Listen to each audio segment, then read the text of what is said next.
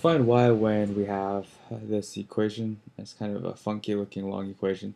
So let's break it down. Firstly, we want to get rid of that radical and make it into an exponent or fractional exponent. So the cube root of x is x to the 1/3.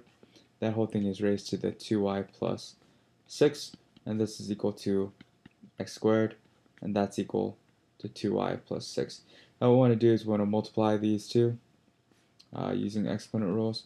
So we have x to the 1/3 times 2y plus 6, and that's equal to x to the 2 times 2y plus 6. So on the left side we have x to the 2/3 y plus 2, and that's equal to x to the 4y plus 12. Now we can really just drop the x's, because what we're really doing is we're just equating the two exponents together. So we have 2/3 y plus 2 is equal to 4y plus 12. 2/3 y is equal to 4y plus 10. Now this, because I don't really like subtracting whole numbers and exponent or fractions, I'm just going to multiply everything times 3 to make it a little easier for me to deal with whole numbers.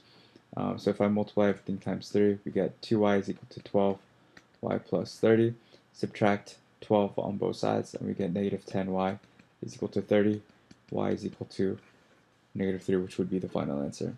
One thing you can do is you could just plug negative 3 into your y and make sure the exponents are equal to each other, just to do one last test, if you do have time, that is.